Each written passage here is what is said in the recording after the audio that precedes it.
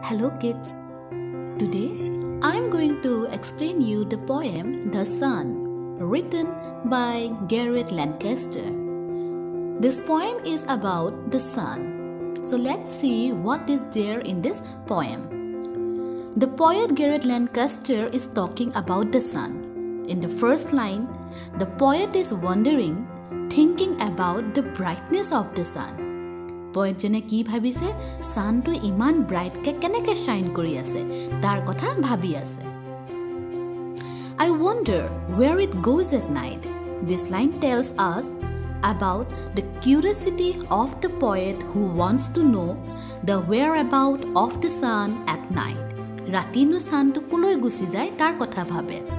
Okay, does it sleep or does it hide, or is the moon its other side? Here, the poet is thinking that after shining bright for the whole day, the sun must be sleeping or taking rest somewhere.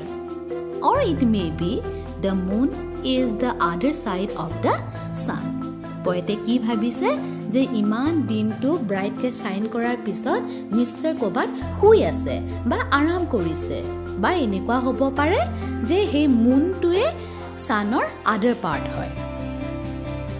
Then what happened? In the second stanza, the poet thinks that the sun must be hiding behind the hills as the night falls. The poet also wants us to think if the sun needs some rest after giving us so much warmth and light for the whole day. Poete ki bhabise iman amak puhor aru gorom diar pisot suntoe kobat rest lobo lage, isn't it? Hetu amio bhabibo lage, hoine noy kids? So let's see what is there in the last stanza. In these lines, the poet thinks that the sun must have a home somewhere in this earth. Poete ki bhabise sunor kobat ghor ase. Kot ase boli bhabise janane? It may be in London or it may be in Rome. Londonot ase nohole ba Romot ase. Or it can be like that the sun moves around the earth, moving slowly from one place to another.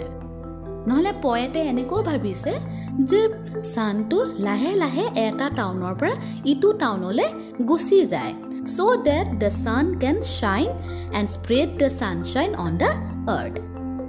So this is the small poem where the poet has the curiosity about the whereabout of the sun. Sun to no rati koloi gusi jay, hebla kotha bhabi bhabi a poem to likhile. Now let me recite the poem how you have to recite it. Okay? Don't you think the sun is bright? I wonder where it goes at night. Does it sleep or does it hide? Or is the moon its other side? Does it hide behind the hills, late at night as outside chills? Do you think it needs the rest from all that warming it does best? Could it even have a home, maybe in London or even in Rome? Or does it just float around, moving slowly from town to town? Yes, I think it must do that. After all, the earth's not flat. So the sun goes round and round, spreading sunshine on the ground. So kids, go through this video and try to learn the poem as I have recited. Thank you so much.